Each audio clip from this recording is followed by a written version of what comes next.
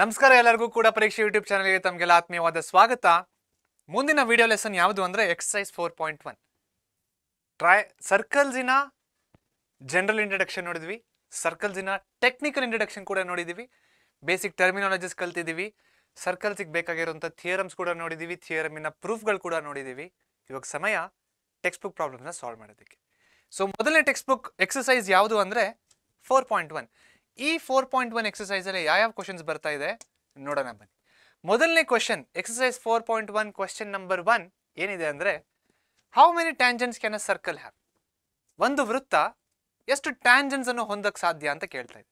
ಇದನ್ನ already discuss ಮಾಡಿದೀವಿ introduction ಅಲ್ಲಿ. ನೋಡಿ, ಇದು ಒಂದು ಸರ್ಕಲ್ ಅಂದ್ರೆ ಓಕೆ ವಿತ್ ಸೆಂಟರ್ O. ಇದು ಒಂದು ಟ್ಯಾಂಜೆಂಟ್ ಆಗ್ಬೋದು, ಕರೆಕ್ಟಾ? 1 ಪಾಯಿಂಟ್ ಅಲ್ಲಿ ಮೀಟ್ ಆಗ್ತಾ ಇದೆ. ಇದು ಕೂಡ ಒಂದು ಟ್ಯಾಂಜೆಂಟ್ ಆಗ್ಬೋದು, ಇದು ಕೂಡ 1 ಪಾಯಿಂಟ್ ಅಲ್ಲಿ ಮೀಟ್ ಆಗ್ತಾ ಇದೆ. ಇದು ಕೂಡ ಒಂದು ಟ್ಯಾಂಜೆಂಟ್ ಆಗ್ಬೋದು, 1 ಪಾಯಿಂಟ್ ಅಲ್ಲಿ ಮೀಟ್ ಆಗ್ತಾ ಇದೆ. ಇದು ಕೂಡ ಒಂದು ಟ್ಯಾಂಜೆಂಟ್ ಆಗ್ಬೋದು, 1 ಪಾಯಿಂಟ್ ಅಲ್ಲಿ ಮೀಟ್ ಆಗ್ತಾ ಇದೆ. ಓಕೆ, ಇದು ಕೂಡ ಒಂದು ಟ್ಯಾಂಜೆಂಟ್ ಆಗ್ಬೋದು, 1 ಪಾಯಿಂಟ್ ಅಲ್ಲಿ ಮೀಟ್ ಆಗ್ತಾ ಇದೆ. ಇದು ಕೂಡ ಒಂದು ಟ್ಯಾಂಜೆಂಟ್ ಆಗ್ಬೋದು, 1 ಪಾಯಿಂಟ್ ಅಲ್ಲಿ ಮೀಟ್ ಆಗ್ತಾ ಇದೆ. ಇದು ಕೂಡ ಒಂದು ಟ್ಯಾಂಜೆಂಟ್ ಆಗ್ಬೋದು, 1 ಪಾಯಿಂಟ್ ಅಲ್ಲಿ ಮೀಟ್ ಆಗ್ತಾ ಇದೆ. ನೋಡಿ ಎಷ್ಟು ಟ್ಯಾಂಜೆಂಟ್ಸ್ ಡ್ರಾ ಮಾಡಿದೆ? 1 2 3 4 5 6 7 ಟ್ಯಾಂಜೆಂಟ್ಸ್ ಡ್ರಾ ಮಾಡಿದ್ದೀನಿ. ಈ ತರ ಡ್ರಾ ಮಾಡ್ಕೊಂಡು ಹೋಗ್ತಾನೆ ಇರ್ಬೋದಾ? ನೋಡಿ, ಇಲ್ಲಿ ಒಂದು ಪಾಯಿಂಟ್ ಇದೆ, ಪಾಯಿಂಟ್ ಪಾಯಿಂಟ್ ಪಾಯಿಂಟ್ ಪಾಯಿಂಟ್. ಈ ತರ ಪ್ರತಿ ಒಂದು ಪಾಯಿಂಟ್ಗೂ ಸರ್ಕಲ್ ಮೇಲೆ ಇರೋ ಪ್ರತಿ ಒಂದು ಪಾಯಿಂಟ್ಗೂ ಒಂದೊಂದು ಟ್ಯಾಂಜೆಂಟ್ ಡ್ರಾ ಮಾಡ್ಬೋದಲ್ವಾ? ಕರೆಕ್ಟ್ ಅಲ್ವಾ? ಎಷ್ಟು ಪಾಯಿಂಟ್ಸ್ ಇದೆ ಸರ್ಕಲ್ ಮೇಲೆ? ಲೆಕ್ಕಕ್ಕೆ ಸಾಧ್ಯನಾ? ಸಾಧ್ಯ ಇಲ್ಲ. Circle has how many points? Circle has infinite number of points. So when there are infinite number of points on a circle, then how many tangents can a circle have? ಅಸಂಖ್ಯಾತ ಬಿಂದುಗಳು ವೃತ್ತದ ಮೇಲಿದ್ರೆ ಪ್ರತಿ ಒಂದು ಬಿಂದುಗೂ ಒಂದು ಟ್ಯಾಂಜೆಂಟ್ ನ draw ಮಾಡಬಹುದಾ? ಅಲ್ವಾ? So therefore how many tangents can a circle have? The answer is infinite. Infinite ಅಂದ್ರೆ ನಾವು ಹೇಳಕ್ಕಾಗಲ್ಲ ಎಷ್ಟು ಅಂತ, ಹೋಗ್ತಾ ಇರುತ್ತೆ. ಅರ್ಥ ಆಯ್ತಲ್ವಾ? ಹೆಂಗೆ ಇನ್ಫಿನೈಟ್ ಬಂತು? ಪ್ರತಿ ಒಂದು ಪಾಯಿಂಟ್ಗೂ ಟ್ಯಾಂಜೆಂಟ್ ಡ್ರಾ ಮಾಡ್ಬೋದು.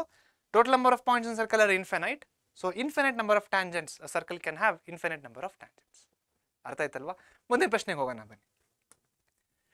4.1 ಎರಡನೇ ಪ್ರಶ್ನೆ ಫಿಲ್ ಇನ್ ದ ಬ್ಲಾಂಕ್ಸ್ ಅಂತ ಕೊಟ್ಟಿದ್ದಾರೆ. ತುಂಬಾ ಇಂಪಾರ್ಟೆಂಟ್ ನೋಡಿ ಇದು. ಅ tangent to a circle intersects in dash number of points. Intersects actually touch. Intersect ಅಂದ್ರೆ ಗೊತ್ತಾ? ಓಕೆ, ಇಂಟರ್ಸೆಕ್ಟ್ ಅಂತಾನೂ ಕರಿಬಹುದು. ಇವಾಗ ನೋಡಿ, ಫಾರ್ ಎಕ್ಸಾಂಪಲ್ ಇವೆರಡು ಲೈನ್ ಇಂಟರ್ಸೆಕ್ಟ್ ಆಗ್ತಿದೆ ಅಂದ್ರೆ ಈ ಲೈನು ಈ ಲೈನ್ ಛೇದಿಸ್ತಾ ಇದೆ ಅಂತ. ಓಕೆ, ಸೊ ಸರ್ಕಲ್ಗೆ ಏನಾಗುತ್ತೆ? ಇದು ಸರ್ಕಲ್ಗೆ ಬರೀ ಟಚ್ ಹಾಕೊಂಡು ಹೋಗುತ್ತೆ. ಬಟ್ ಇಂಟರ್ಸೆಕ್ಟ್ ಅಂತ ಟೆಕ್ಸ್ಟ್ ಬುಕ್ ಅಲ್ಲಿ ಕೊಟ್ಟಿರೋ ಕಾರಣ ಎಷ್ಟು ಪಾಯಿಂಟ್ಸ್ ಅಲ್ಲಿ ಟಚ್ ಆಗುತ್ತೆ ನೋಡಿ? ಟ್ಯಾಂಜೆಂಟ್ ಟು ಸರ್ಕಲ್ಗೆ ಓನ್ಲಿ 1 ಪಾಯಿಂಟ್ ಅಲ್ಲಿ ಟಚ್ ಆಗುತ್ತೆ. So answer is 1 point. 2 point ಅಲ್ಲಿ ಟಚ್ ಆದ್ರದಕ್ಕೆ ಅಂತ ಕರಿತೀವಿ ಸೀಕೆಂಟ್. ನಾಪ್ಕ ಇದೆಯಲ್ವಾ? ಅದೇ ನೆಕ್ಸ್ಟ್ ಕ್ವಶನ್ ಅನ್ಸುತ್ತೆ. A line intersecting a circle in 2 points is called as. 1 point is called as what? Tangent. 2 points is called as secant. Correct? So secant ಯಾವ ರೀತಿ ಕಾಣಿಸುತ್ತೆ? ಈ ರೀತಿ ಕಾಣಿಸುತ್ತೆ ನೋಡಿ. So 2 points 1 2. So this line A B is called as secant. Next third one, a circle can have dash parallel tangents at the most. ಅಂದ್ರೆ ಒಂದು ಸರ್ಕಲ್ಗೆ ಇವಾಗ 1 ಟ್ಯಾಂಜೆಂಟ್ ಡ್ರಾ ಮಾಡಿದ್ದೀವಿ. ಓಕೆ, ಇವಾಗ ಇದಕ್ಕೆ ಇನ್ನೊಂದು ಪ್ಯಾರಲಲ್ ಟ್ಯಾಂಜೆಂಟ್ ಎಷ್ಟು ನೋಡಿ? ಇದೊಂದು ಟ್ಯಾಂಜೆಂಟ್ ಡ್ರಾ ಮಾಡ್ಬೋದು, ಇಲ್ಲೊಂದು ಟ್ಯಾಂಜೆಂಟ್ ಡ್ರಾ ಮಾಡ್ಬೋದು, ಇಲ್ಲೊಂದು ಟ್ಯಾಂಜೆಂಟ್ನ ಡ್ರಾ ಮಾಡ್ಬೋದು. ಈ ಥರ ಅಸಂಖ್ಯಾತ ಟ್ಯಾಂಜೆಂಟ್ಗಳನ್ನ ಡ್ರಾ ಮಾಡ್ಬೋದು. ಆದರೆ ಎಷ್ಟು ಪ್ಯಾರಲಲ್ ಟ್ಯಾಂಜೆಂಟ್ ಇರ್ಬೋದು? ಜಾಸ್ತಿ ಅಂದರೆ ಎಷ್ಟು? ಅಟ್ಮೋಸ್ಟ್ ಅಂದರೆ ಹೈಯೆಸ್ಟ್ ಎಷ್ಟು ಇರ್ಬೋದು? 2. ಇದು ಕನ್ಸಿಡರ್ ಮಾಡ್ಬೋದು ನೋಡಿ, 2 ಪ್ಯಾರಲಲ್ ಟ್ಯಾಂಜೆಂಟ್ಸ್ ಇದೆ, ಅಥವಾ ಇವೆರಡು ಕನ್ಸಿಡರ್ ಮಾಡಿ 2 ಪ್ಯಾರಲಲ್ ಟ್ಯಾಂಜೆಂಟ್ಸ್ ಇದೆ. ಇವಾಗ ಈ ಲೈನು ಹಾಗೂ ಈ ಲೈನ್ ಪ್ಯಾರಲಲ್ ಆಗಿದೆಯಾ? ಇಲ್ಲ. ಯಾವ ರೀತಿ ಇದೆ? ಅದು ಪರ್ಪೆಂಡಿಕ್ಯುಲರ್ ಆಗಿದೆ. So at most a circle can have 2 parallel tangents at most. ಅರ್ಥ ಆಗಿದೆಯಲ್ವಾ? ಒಂದು ಸರ್ಕಲ್ಗೆ ಜಾಸ್ತಿ ಅಂದ್ರೆ 2 ಪ್ಯಾರಲಲ್ ಟ್ಯಾಂಜೆಂಟ್ಸ್ ಬರಿಬಹುದು ಅಷ್ಟೇ. ಇನ್ನು ಮಿಕ್ಕಿದ ಇನ್ಫಿನೈಟ್ ನಂಬರ್ ಆಫ್ ಟ್ಯಾಂಜೆಂಟ್ಸ್ ನ ಬರಿಬಹುದು, ಆದ್ರೆ ಅವು ಯಾವುದು ಪ್ಯಾರಲಲ್ ಆಗಿರೋದಿಲ್ಲ. ಪರ್ಪೆಂಡಿಕ್ಯುಲರ್ ಆಗಿರ್ಬೋದು, ಅಥವಾ ಅಕ್ಯೂಟ್ ಆಂಗಲ್ ಅಲ್ಲಿ ಇರ್ಬೋದು, ಅಥವಾ ಒಪ್ಟ್ಯೂಸ್ ಆಂಗಲ್ ಅಲ್ಲಿ ಇರ್ಬೋದು, ಆದ್ರೆ ಪ್ಯಾರಲಲ್ ಆಗಿರೋದಿಲ್ಲ. ಪ್ಯಾರಲಲ್ ಆಗಿ ಜಾಸ್ತಿ ಅಂದ್ರೆ ಎಷ್ಟಿರ್ಬೋದು? 2 ಪ್ಯಾರಲಲ್ ಟ್ಯಾಂಜೆಂಟ್ಸ್ ಇರ್ಬೋದು. ಅರ್ಥ ಆಯ್ತಾ? ಮುಂದಿನ ಪ್ರಶ್ನೆ ನೋಡಿ. The common point of a tangent to a circle and the common point of a tangent to a circle and the circle. So ಇವಾಗ ಸರ್ಕಲ್ಗೆ ಮತ್ತೆ ಟ್ಯಾಂಜೆಂಟ್ಗೆ ಒಂದೇ ಒಂದು ಪಾಯಿಂಟ್ ಕಾಮನ್ ಆಗಿರುತ್ತೆ ನೋಡಿ. ಈ ಪಾಯಿಂಟ್ ಇದೆ ನೋಡಿ, ಈ ಪಾಯಿಂಟ್ ಇದೆ ನೋಡಿ. ಈ ಪಾಯಿಂಟ್ ಸರ್ಕಲ್ ಮೇಲೆ ಕೂಡ ಇದೆ, ಹಾಗೆ ಈ ಪಾಯಿಂಟ್ ಟ್ಯಾಂಜೆಂಟ್ ಮೇಲೆ ಕೂಡ ಇದೆ. ಆ ಪಾಯಿಂಟಿಗೆ ನಾವೇಂತ ಕರಿತೀವಿ? Correct, point of contact. Point of contact. Point of contact ಅಂದ್ರೆ ಏನು? This is the point where tangent touches the circle, or this is the point which is common for both tangent and the circle. ಅರ್ಥ ಆಯ್ತಲ್ವಾ? So ಇದು ಎರಡನೇ ಪ್ರಶ್ನೆ. ಮೂರನೇ ಪ್ರಶ್ನೆಗೆ ಹೋಗೋಣ ಬನ್ನಿ. ಮೂರನೇ ಪ್ರಶ್ನೆ ನೋಡಿ ಏನಿದೆ? ಅ tangent PQ at a point P of a circle of radius 5 cm. Circle radius ಎಷ್ಟು ಕೊಟ್ಟಿದ್ದಾರೆ? ಸೊ ಮೊದಲನೇದಾಗಿ ಒಂದು ಸರ್ಕಲ್ ಡ್ರಾ ಮಾಡ್ಕೊಳ್ಳೋಣ. ಈ ಸರ್ಕಲಿನ ರೇಡಿಯಸ್ಸು 5 cm ಅಂತ ತಗೊಳ್ಳೋಣ. Okay, ಸರ್ಕಲಿನ radius 5 cm. A tangent PQ at a point P of a circle of radius 5 cm meet the line through the center at point Q so that OQ is equal to 12. ಇವಾಗ ಇದಕ್ಕೊಂದು radius ಒಂದು ಟ್ಯಾಂಜೆಂಟ್ನ draw ಮಾಡೋಣ. Tangent draw ಮಾಡಿಬಿಟ್ಟು point of contact ಏನಂತ ಕರೆಯೋಣ ನಾವು? P ಅಂತ ಕರೆಯೋಣ. Centre of the circle O. So ಈ ಟ್ಯಾಂಜೆಂಟ್ ಯಾವ ಪಾಯಿಂಟ್ನ ದಾಟ್ಕೊಂಡು ಹೋಗ್ತಾ ಇದೆ? ಕ್ಯೂನ ದಾಟ್ಕೊಂಡು ಹೋಗ್ತಾ ಇದೆ. ಕ್ಯೂ ಎಲ್ಲಿದೆ? ಇಲ್ಲೆಲ್ಲೋ ಇರುತ್ತೆ. ಸೊ ಇಲ್ಲಿ ತೊಗೊಳ್ಳೋಣ ಕ್ಯೂನ. ಎಲ್ಲಿ ಬೇಕಾದ್ರೂ ತೊಗೋಬೋದು, ನಾನು ಇಲ್ಲಿ ತೊಗೋತಾ ಇದ್ದೀನಿ. Okay, so this is called as Q. So O Q ಎಷ್ಟು ಅಂತ ಕೊಟ್ಟಿದ್ದಾರೆ? ಓ ಕ್ಯೂ ಬಂದ್ಬಿಟ್ಟು 12 ಸೆಂಟಿಮೀಟರ್ ಅಂತ ಕೊಟ್ಟಿದ್ದಾರೆ. 12 ಸೆಂಟಿಮೀಟರ್ ಅಂತ ಕೊಟ್ಟಿದ್ದಾರೆ. The length of P Q is, ಈ ಲೆಂತ್ ಎಷ್ಟು ಅಂತ ಕೇಳ್ತಾ ಇದ್ದಾರೆ, ಕ್ವಶನ್ ಮಾರ್ಕ್. ಸೊ ಇವಾಗ ನಮಗೇನು ಗೊತ್ತಿದೆ? ಒಂದು ಸರ್ಕಲಿಗೆ ಒಂದು ಟ್ಯಾಂಜೆಂಟ್ನ ಡ್ರಾ ಮಾಡಿದ್ರೆ ಈ ಪಾಯಿಂಟ್ ಆಫ್ ಕಾಂಟ್ಯಾಕ್ಟಿಂದ ಮತ್ತು ರೇಡಿಯಸ್ ಇವೆರಡು ಮಧ್ಯದಲ್ಲಿರೋ ಆ್ಯಂಗಲ್ ಎಷ್ಟಾಗುತ್ತೆ? 90 ಡಿಗ್ರಿ ಆಗಿರುತ್ತೆ. ಸೊ ಇದೊಂದು ರೈಟ್ ಆ್ಯಂಗಲ್ ಟ್ರಯಾಂಗಲ್ ಆಯಿತಾ? Right angle triangle O P Q. Right angle ಎಲ್ಲಿದೆ? ಪಿ ಹತ್ರ ಇದೆ.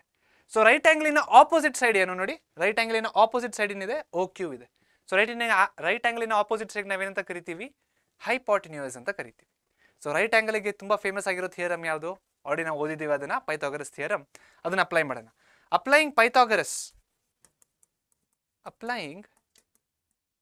Pythagoras theorem to triangle OPQ.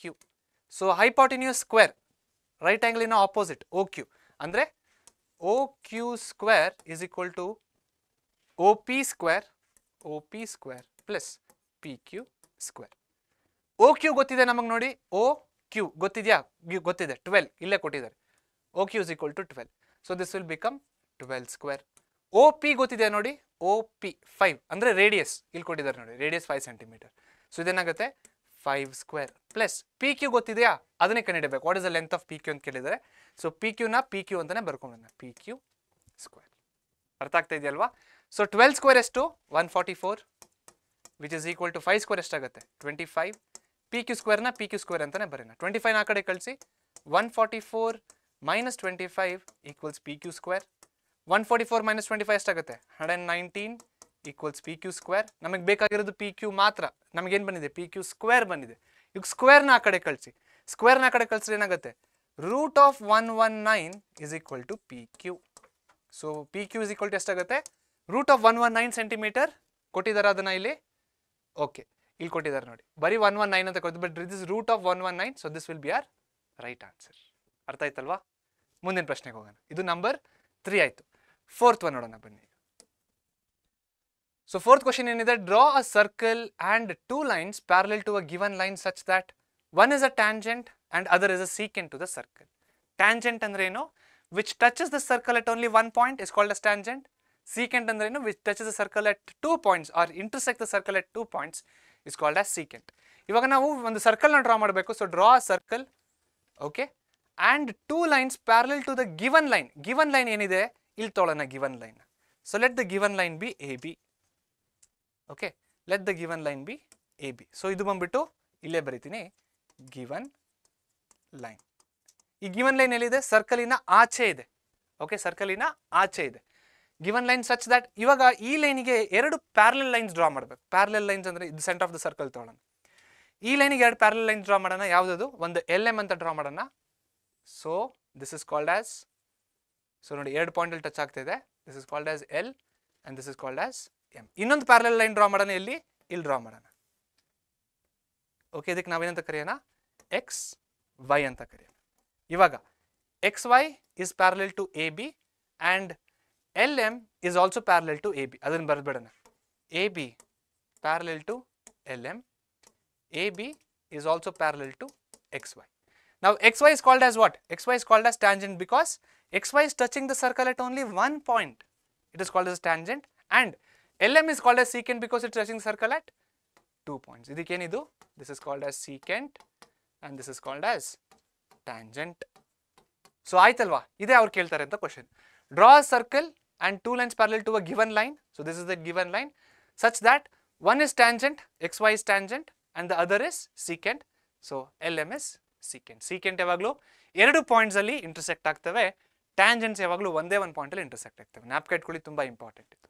So ಇದ್ರ ಜೊತೆಗೆ ನಾವು ಎಕ್ಸರ್ಸೈಸ್ 4.1 ನ ಅಂತ್ಯಕ್ಕೆ ಬಂದಿದ್ದೀವಿ. ಮುಂದಿನ ಎಕ್ಸಸೈಸಲ್ಲಿ ಮತ್ತೆ ನಾನು ನಿಮ್ಮನ್ನ ಭೇಟಿ ಆಗ್ತೀನಿ. ಅಲ್ಲಿವರೆಗೂ take care and subscribe to ಪರೀಕ್ಷೆ YouTube channel. Thank you so much.